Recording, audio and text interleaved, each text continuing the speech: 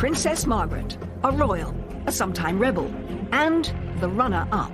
From the beginning, Margaret played second fiddle to Elizabeth. She once said to me, I never minded being the younger daughter, but I always minded the younger sister. But there was one place, 4,000 miles away, where Princess Margaret came first. The Caribbean island of Mustique. On Mustique, everyone treated her as if she was the most important person in the world. She was able to do things there that she couldn't possibly do at home. I think it did revolve around her. We always wanted her to enjoy herself. In this programme, Princess Margaret's lady-in-waiting and closest friend, Lady Anne Glenconnor, reveals what life was really like during their times together on the island. In the early days... Every day we took a picnic to a different beach. We lived off some baked beans and things like that. And the heydays. She said, I've got flying mice in here. I knew she liked to drink, but I didn't think she drank all that much. And insiders and experts discuss the glamour and excesses of Margaret's Caribbean retreat. The hedonism, the partying, the love affairs. People disappeared to the beach to have sex. This was the kind of extravagant thing that was to become typical. But her glitzy Mustique lifestyle would come at a price. The Queen said, what are we going to do about my sister's gutter snipe life? Every time she enjoyed somebody's company, she'd immediately said, oh, she's having an affair with them. And Margaret's decadent island life put her in the public spotlight for all the wrong reasons. There's a lot of criticism that she's off having a jolly in Mustique on the taxpayers' expense. But through all the highs and lows of her years on Mustique, it remained the one place that Margaret could escape from the shadow of her sister. It was the only place in the world where she actually had a home that she could call her own.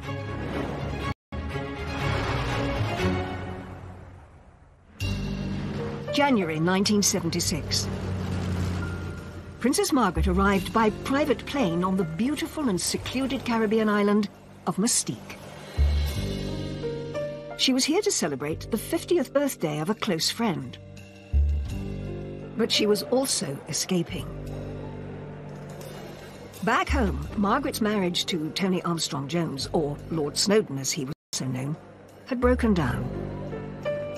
He'd had numerous affairs, and Margaret needed to get away from London and from him. And Mustique was the perfect place. Tony became a serial adulterer. What started the rumours about your marriage? You know more about this than I do, I'm afraid. The media were already making money. Who were concerned. Her sister, Queen Elizabeth, had reached the end of her tether. The Queen had said to Prime Minister James Callaghan words to the effect of, what are we going to do about my sister's gutter snipe life? The trip to Mustique would give Margaret a chance to get away from all of her troubles and have some fun. Princess Margaret liked excess, and key to all this is that she was the centre of attention. The island was owned by Colin Tennant, later known as Lord Glenconnor, who had bought it in 1958 for £45,000. He'd always had this dream about having a proper island, I think. And Princess Margaret was so wonderful because she went along with Colin's dream. She encouraged it. Colin and Anne Glenconnor had always been part of Princess Margaret's social circle. Anne, his wife, was an extremely close friend of Princess Margaret, and she also became a lady-in-waiting. I've known her, really, ever since I was about 3. My family were always great friends of the royal families. Colin Tennant's 50th birthday was going to be a huge, excessive and glamorous party. He was an ace putting on parties, and he was really only happy when he was doing that. You could do whatever you liked. People disappeared to the beach to have sex, skinny dipping in the sea, and this was the kind of extravagant thing that was to become typical. He was like a ringmaster, really, in a circus, arranging everything and controlling everybody and don't do this and do that. The star-studded party was the epitome of opulence and a world away from the stuffy life of the royals back in the UK. It was like a big house party, really, and everything was gold. There was lots of photographs taken. Bianca Jagger was brought in on a sort of and litter carried by some local boys that were completely naked except for a golden coconut positioned in the right place. That was quite a sight. And it really captures the spirit of the 70s and also the spirit of hedonism on the island. Colin was so extravagant. He even sprayed the grass gold. His wife, Lady Glenconnick, sprayed her face gold and then regretted it afterwards because it was deeply unflattering. It was terrible because every time I moved my face or smiled, the whole of my face was cracked in a very unbecoming fashion. And Colin kept on saying, "Aren't you enjoying yourself?" I said, "Yes, I am, Colin, but I can't smile." Of course, the belle of the ball was Princess Margaret. She had the most beautiful dress that we'd had made for her, so she was thrilled. Turban on. It was Colin's party, but Princess Margaret ruled the roost, as she usually did on Mustique. It was a welcome break from the royal pecking order in Britain. From the beginning, Margaret played second fiddle to Elizabeth. I think it's really difficult for Margaret. You know, she is an extrovert, she's quite an alpha type, and I don't think she takes kindly to playing second fiddle. She once said to me, "I never minded being the younger daughter, but I always minded the younger sister." On Mustique, she could be queen. Everyone kowtowed to her. Everyone treated her as if she was the most important person in the world.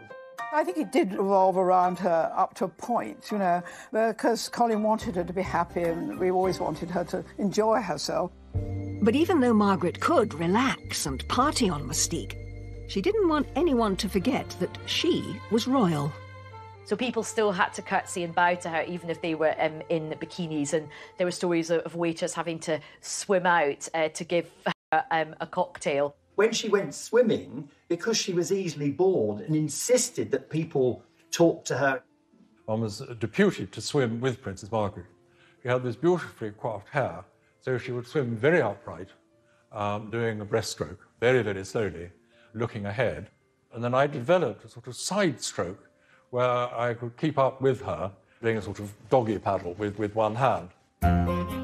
By the time of Colin Tennant's party, Mustique had become Margaret's very own pleasure kingdom, a centre of glamour and excess, and a refuge from her troubles back home. But when she first visited, back in the early 60s, life on the island was shockingly different.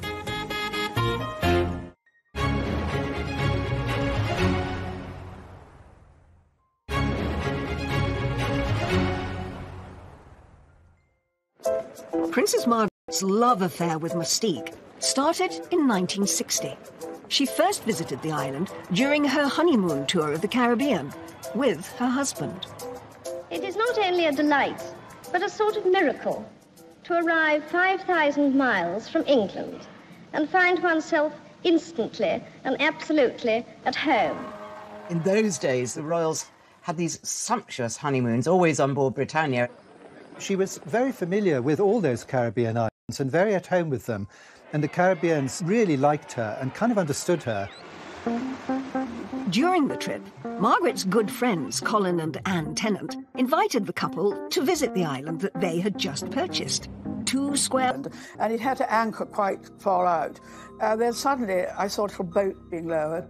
And there we were on the beach, looking pretty sort of scruffy. And these immaculate-looking sailors got out of the boat with a letter from Princess Margaret saying, you know, we've arrived, we long to see you. Mustique, in the early days, was very different to the other Caribbean stops on the royal tour. When they visited, it was just in its natural state of scrubland. The island was incredibly basic, didn't have really many people there, didn't have running water or electricity. The whole place would have been completely overgrown. She would have been bitten alive by mosquitoes, but indeed the sand was still white and lovely and the sea was a turquoise blue. Every day we took a picnic to a different beach. We set up a little tent, like a sort of Boy Scout tent, and we spent the day there. And the food, I mean, you know, because the royal family always have the most delicious food and sort of tremendous chefs in their kitchens. And we had one very old lady who really couldn't cook at all. Or she just could open tins. So we lived off sort of baked beans and things like that. But, what was so lovely about Princess Margaret, people criticised her, say how difficult and spoilt she was. Well, she certainly wasn't spoilt when she first came to Mustique. During their brief stay, Colin and Anne took Princess Margaret and Tony on a tour of the island. There were no cars. We had a tractor and a trailer. And when Princess Margaret came, we strapped garden chairs onto the trailer. Over drinks that evening, Colin and Anne realised they hadn't got the couple a wedding present. Colin then turned to her and Tony and said, "Oh, ma'am, would you like something in a little box? Or would you like a piece of land?" And she said, "Oh, I think I'd love a piece of land." I think he was quite surprised when she turned around and said yes, because I think he thought it was so wild and it was so remote and it was so, far away and difficult to get to that he didn't think she would sort of take him seriously and take him up on it. Princess Margaret fell in love with the tiny island of Mustique, but her husband didn't. Tony didn't greatly care for the Glenconners, so far as I understand it, and the land was given as a wedding present to Princess Margaret. It wasn't given as a joint wedding present. I mean, he wasn't interested at all. That was really the only time he ever went there. As Margaret left the little island that she'd fallen in love with, she had no idea when she'd be back. Margaret's marriage to Tony was going through a rocky patch. Rumours were rife of Tony's affairs, with men as well as women. And he was becoming less involved in Margaret's royal duties.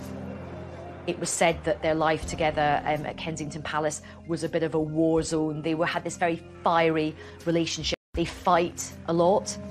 She was like a pressure cooker. She needed some kind of a safety valve. And it suddenly occurred to her that relief might come in the shape of Colin Tennant and Mustique. Margaret was thinking, I can get away from bloody Tony and all the girls he's sleeping with. Colin and Anne Tennant hadn't spoken to Princess Margaret about their gift of a plot of land on Mustique since her visit there in 1960. So when Margaret called about it, it came as a surprise. Obviously, this barren piece of scrum was of absolutely no use to her without a house. Rather cheekily, she said, "Does a house come with it?" When he and I were talking about this, and he actually said, "Well, I could hardly say no, could I?" He said, "So I ended up paying for the house." Margaret was famously tight-fisted. If she could avoid paying for something, she would. And of course, she knew that Colin Tennant didn't mind at all. Colin wasn't a poor man. He had the money, he could afford to do it. Towards the end of 1968, Princess Margaret flew out to Mustique to start making plans for her Caribbean home. Colin and I were very nervous about having to stay because, she had been used to being, living at Kensington Palace and Windsor and Sandringham and Balmoral, and there she was going to stay. And at that time, our main house had burnt down and we were living in a sort of prefab. It was really, really simple. Quite a journey to get there. You had to fly to Barbados and then fly to St Vincent and then had to take a boat. The sea is quite treacherous there, actually. It could be very choppy. The island was pretty wild still at this point. She just got stuck in. Roughing it on Mustique in those early days did mean just rigging up a sort of Heath Robinson contraption of a shower. She had to go outside, stand under a tree where we had a bucket. The bucket had holes in it. They filled up the bucket and she stood underneath. The water was like the water in Scotland. She probably recognised it from the Balmoral area. It was orange. There was so much clay in it. There's a story about how at night these huge mice start to try and sort of throw themselves at the mosquito net. I remember the first time she went to her room to bed and I was sort of tidying to her bedroom and she said, "I've got flying mice in here." And I said, "Ma'am," I know she liked to drink, but I didn't think she drank all that much. But it was quite true. There were these tiny mice, and they ran up the mosquito nets and jumped from one, because there were two beds in her room, from her bed onto the other one. And I think she told the Queen, who simply didn't believe her, because I remember when I then next saw the Queen, she said, "Margaret had the most extraordinary story." flying mice. And I said, well, actually, it was true. There was no easy way for Princess Margaret to get to her plot of land, so she was forced to walk up to it. They had to trek along narrow paths where she might easily have got the royal legs scratched a bit. We dressed her in Colin's pyjamas, we tied string round her ankles and wrists, and out we went to find where we thought she'd like to build a house. So we had this wonderful picture of the Queen's sister in what presumably were oversized pyjamas, trekking over this very rough territory in very high temperatures. It's perched up very high with a wonderful view over the sea below and over the bays and things. And so it must have been heaven to be up there. When Margaret saw the land, it said she wasn't totally happy with the size of it. We suddenly saw her taking the pegs out and disappearing off into the jungle. And Colin said, what are you doing, ma'am? And she said, well, I think I need a bit more land. So Colin said, why? And she said, well, I've got to have gatehouses for my security. She was very keen to have Oliver Messel design the house, partly because she loved his designs. He was an eminent theatrical designer, and she'd seen his house on Barbados and loved it.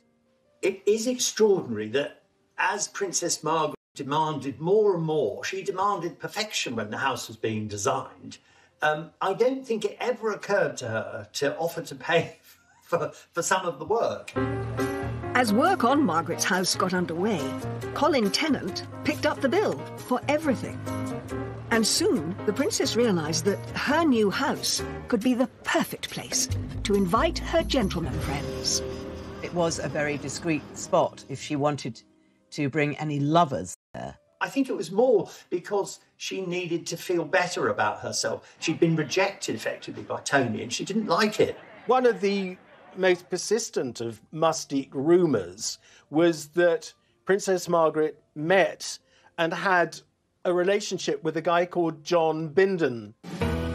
Margaret first met John Bindon when he was on holiday on the island. He is supposed to have shown his party trick to Princess Margaret. With his member. The last thing Princess Margaret was a prude, so she'd have loved his party trick and she'd have laughed. There was a photograph of them together, not in any compromising situation, but of course the rumour mill went into overdrive and there was lots of speculation that they were having this clandestine, illicit affair. He certainly boasted about it, and he talked quite vividly about his affair with Margaret. But maybe that was just him, but certainly the story took legs, and subsequently there have been several films made about it.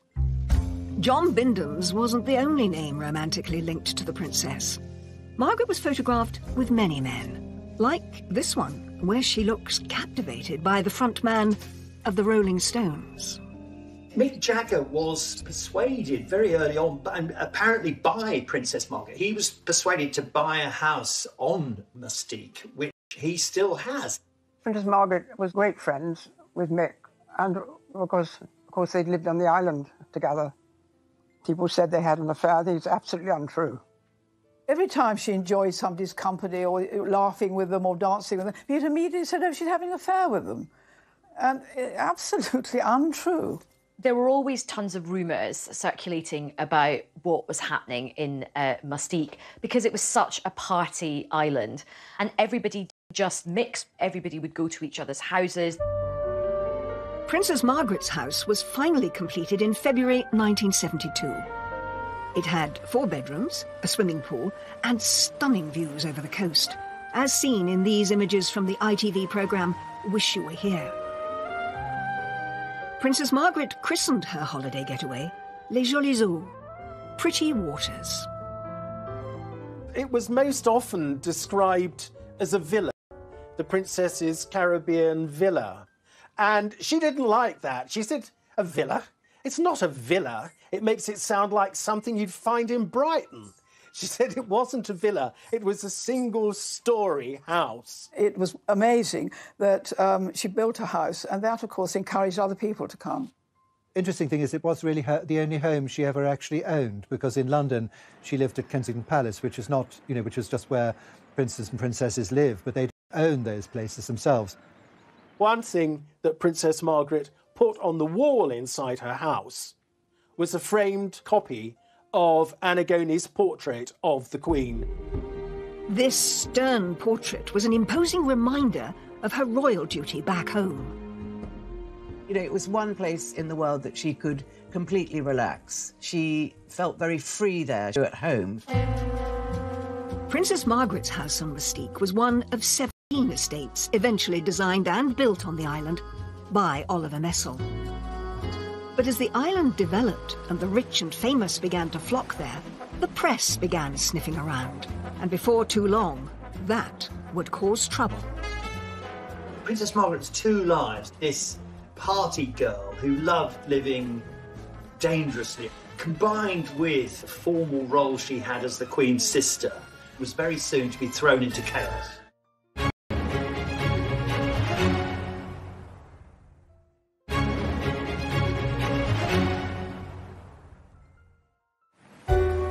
Mustique had become Princess Margaret's special hideaway, not just from her royal duties, but from her marriage too, which was now in serious trouble. She was very angry about the allegations of his indiscretions, so I think she decided that she needed somewhere that she could escape to. But it wasn't just Lord Snowdon who was having affairs. The princess now was seeking solace of her own outside the relationship, and word had reached the palace. The Queen would have known about the rumours surrounding her sister. She would have got involved because we know the Queen has always worried enormously about the reputation of the royal family. But also we have to take the personal view. The Queen has always been very protective of her sister. And there was one relationship in particular that had been noticed. It began in 1973 when Princess Margaret met Roddy Llewellyn. Roddy Llewellyn was originally produced as a sort of spare man by Anne Glenconner at a house party in Glen. We were at Glen in Scotland, and it so happened that some young man dropped out, and we wanted to get the numbers straight. And I said to Colin, what are we to do? And so he said, well, I've got an aunt called Violet Wyndham. She was called Aunt Nose, because she had a very big nose, and knew everybody in London. So I rang her up and I said, by any chance, do you know anybody that might like to come up? And she said, well, actually, as it happens, there's a young man called Roddy Llewellyn. I think Princess Margaret knows his father. And it just was, you know, I suppose love at first sight. The princess herself was desperately unhappy. Meeting Roddy gave her back everything. They got on well. They used to sit in the drawing room playing cards together. And I remember going for a walk quite early on with Roddy, and he said, Princess Margaret's so beautiful. Didn't realise she was so beautiful, her eyes. And I just said to him, perhaps I shouldn't. I said, well, Roddy, you tell her, not me. I think Roddy's vulnerability version of her husband. This intimate picture from Lady Anne Glenconner's selection shows them together in the early days of the relationship. They managed to keep things secret, largely thanks to Margaret's house on Mustique. It was a most wonderful place for her, you know, for them to be together. Well, I think the Mustique is a perfect place for anybody who's having a love affair. It's a perfect setting for that, because you've got the privacy, you've got the, you know, all the beautiful weather and the beaches. Mustique gave the couple privacy and protection far away from prying eyes. He was always finding shells or doing something in the garden, because, of course, he was a gardener. They were always sort of doing something together. Then, at some point in 1976, a press photographer arrived on the island. Colin Tennant had been a very jealous monitor of who could and who couldn't visit Mustique. But he had at some time then decided it was good for business to have upmarket groups visit the island. But in 1976, unknown to anybody on the island, one member of the group that had been allowed to visit was one of Rupert Murdoch's employees, an Australian journalist. And he seized the moment with his long-distance lens. The photograph was taken, it was sent back to London, so the relationship became public knowledge. The photo, published in the News of the World, stunned Britain. It's pretty evident that they are in an intimate relationship and they're very, very close to each other. You can just tell that from the body language. But I think it was a pity it got out, you know. Prying into people's privacy. That's what the press do, don't they? The photo of Roddy and Margaret gripped the nation, and the press went into a frenzy. Lord Snowdon, Princess Margaret's husband, was overseas at the time. I'm naturally desperately sad in every way. He was furious because he looked like he'd been cuckolded by a younger man, and that didn't appeal to his vanity. Lord Snowdon, is there any hope of a reconciliation? Thank you, Lady Smith. It gave him the opportunity, in a sense, to look slightly like the wronged husband, which, of course, was very far from the truth. It was the final straw, really, in the marriage, because the following month, in March of 1976, Princess Margaret and Lord Snowdon officially separated. Although Margaret had endured years of infidelity, the public and the press now turned against her. In a sense, it opened the floodgates to press criticism and general criticism. They would sell more newspapers if they wrote about a princess behaving badly. They were on the lookout ever after for princes and princesses who were behaving badly. This ushered in, I think, a greater level of press intrusion into the royal family. After the images of Roddy on Mustique emerged, talk turned to the possibility of the first royal divorce in 4 centuries. It was a bruising time for Princess Margaret. She had lost public support because I think people were quite horrified by the Roddy Llewellyn affair. So, you know, her rating with the public had fallen hugely. Once again, Margaret turned to her sanctuary, Mustique. Margaret's separation had put pressure on her relationship with her sister, who'd always hoped that the marriage could be saved. But in 1977, the Queen paid a visit to her sister on Mustique. The Queen was on a Silver Jubilee tour of the Caribbean. She still had the Royal Yacht Britannia, so they were able to pay Princess Margaret a visit. Margaret was absolutely delighted when the Jubilee tour of 77 brought the Queen and Prince Philip to Mustique. I mean, she'd been longing to show her sister her house. You know, Colin was so excited to have them there, of course. Well, we were all absolutely thrilled, I can't tell you. Colin nearly fainted with pleasure, but he thought he'd never get the Queen to come to Mustique, but it was tremendous. Anwar Hussain was one of the few photographers permitted to capture the extraordinary moment. The Queen visited her sister on the island. Queen was on Britannia, and I had a number of the PR. I rang him and I said, look, we want to come, and it's a historic moment. Queen has never been to Mustique, and they like these sort of pictures I did of Queen looking more natural.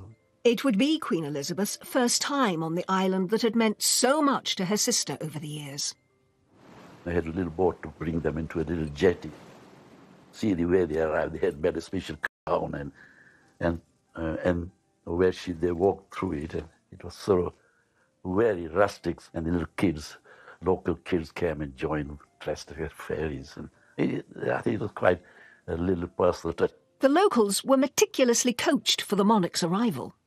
I taught them how to curtsy and taught the men how to bow. And I said, you know, when the Queen comes, you stand up.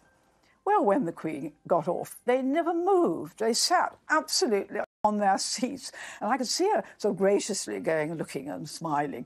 The Duke of Edinburgh, of course, being the Duke of Edinburgh, the minute he got off, he turned to Colin. He was actually quite rather dashed by that.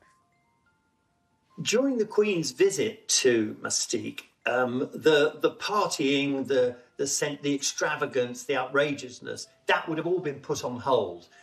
Colin Tennant would have been on his best behaviour. She would have visited her sister's house, but it all would have been very, very low-key, no wild parties. The vehicle laid on for the Queen to travel the island was rather different to what she might have been used to back home. If you see the pictures, of her getting into a VW Combi instead of a Rolls-Royce, they all got into it, and I think it's quite different than the lifestyle in England. I'm very relaxed about it. Despite the very informal feel, the trip was a success. When they got to Macaroni Beach, it was so wonderful that the Duke of Edinburgh swam from one side of the bay to the other, and the Queen jumped into the sea. I think the fact that the Queen went swimming in Mustique shows you how secluded Macaroni Bay was, particularly to think that, you know, the Queen was able to swim without prying eyes, and nice to know that the Queen got to do something just fun for her and wasn't always on duty. And I think what was nice was she had a lovely relaxing day. Just one or two people had lunch with her and Princess Margaret. Colin and I did, obviously. And she had and she went round the island, and she, I think really what she was so pleased about was that Princess Margaret was so happy. It had been a moment of lightness for Margaret and her sister during a difficult time. The year after the Queen's visit to Mustique, Margaret's divorce from Lord Snowdon was finalised. It was a significant moment in royal history. The Queen's reaction, of course, understandably, was one of concern, because she'd always wanted Princess Margaret and Tony to make the best of the marriage, to patch it up. She didn't want divorce within the family. If Margaret thought her divorce would draw a line under things, she was wrong. The public and press remained hostile, and soon they were baying for blood. Of course, at this point in British modern history, the country is going through a very, very difficult time. There's a lot of industrial unrest, there's a lot of poverty, there are strikes, and there's a lot of criticism that she's off having a jolly in Mustique on the taxpayers' expense. I think that ought to be a cost-benefit analysis of the royal family expenditure on income. 2 MPs rounded on Margaret as a parasite royal, having a good time on the public purse. Dennis Canavan and Willie Hamilton were 2 of Princess Margaret's most vociferous critics in Parliament, and Willie Hamilton calling her a floozy. It is a paradise island, and it does have parties, and people don't go there to work, they go there to relax. So you could present it very much as her neglecting her duties. Over the next 10 years, Margaret's royal duties reduced significantly, and she was free to spend more time on the island. But the hedonistic party days were starting to take their toll.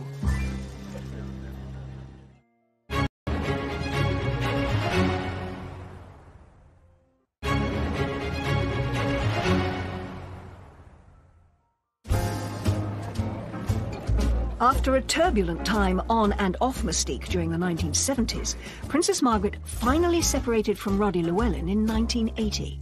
The princess's relationship with Roddy had lasted for 8 years. But in 1981, he married a very charming and talented lady called Tanya Soskin. She knew Roddy wanted to get married. She accepted it. She made friends with his wife so that, she would be able to see him again. And when he had his 3 lovely daughters, she was always interested in them. Margaret remained officially single for the rest of her life, but she still loved a good party. And in 1986, Colin Tennant hosted a celebration for his 60th birthday on Mustique.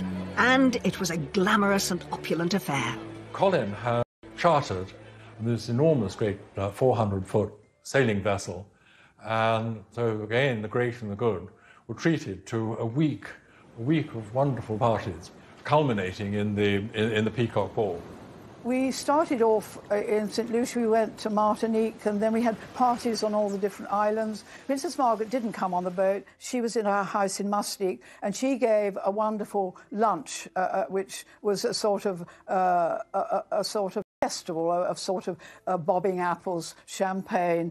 Anyway, it took 2 years to plan this party, and we had special dresses for about 6 people, including Princess Margaret. The Peacock Ball was a star-studded night, as this extraordinary photograph shows. But royal tradition dictated that Princess Margaret should be the last to arrive. Princess Margaret was not going to arrive until all the guests had arrived. And there was one to come, who, of course, was Raquel Welch.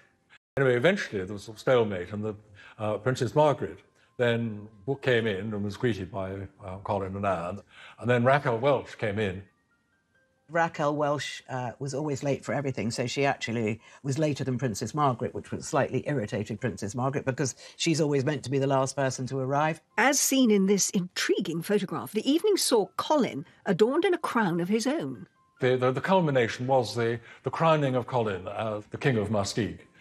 Northern Territory. Though what these remarkable pictures don't show is that there was also lots of alternative entertainment available. Effectively, pornographic films were shown, and it's difficult to know what Margaret would have made of the adult films. But I think by now she thought, well, whatever I do, there's a chance that someone will find out, and I need to live my life, so I'll take the risk. It would be one of the last great Mustique parties that Colin would throw and Princess Margaret would attend, as her hedonistic lifestyle would eventually catch up with her. Well, Margaret had always been a smoker and she'd always been a drinker. And eventually this took a toll on her health. And she had part of her lung removed, which is in fact what had happened to her father, King George VI. Whilst Mustique was the location for some of the best times of her life, it was also where her well-being began to suffer. In the 90s, Margaret really saw her health decline, and she ended up having a couple of small strokes while she was at Mustique. On her way to a hospital in Barbados this evening, Princess Margaret, with sun hat and sunglasses, before tests to see how soon she can return to Britain to convalesce after her mild stroke. The most significant event, however, was when Princess Margaret suffered severe burns to her feet in 1999. The thermostat on the boiler wasn't working properly, and she thought she was turning off the hot tap. She turned off the cold, and this boiling water, she was standing up, went straight on her feet. She rang me up and she said, Anne, I don't want anybody coming in except you. And I looked after her night and day. And I remember one day I was quite tired because, you know, I had to help her in the night if she wanted to go to the bathroom and that sort of thing. And so I said, would you mind? She had 2 single beds in her room. I said, would you mind if I got into the next door bed? And we could watch some videos and, you know, I could be company. Oh, she said, yes, is it like boarding school? Because, of course, she'd never been to boarding. I said, it is a bit. Except at boarding school, you can't lie in bed watching videos. But, you know, first, any time I did ring the Queen up, I said, ma'am, could you help? And the doctor thinks she's well enough to go on Concorde, because in those days Concorde came to Barbados.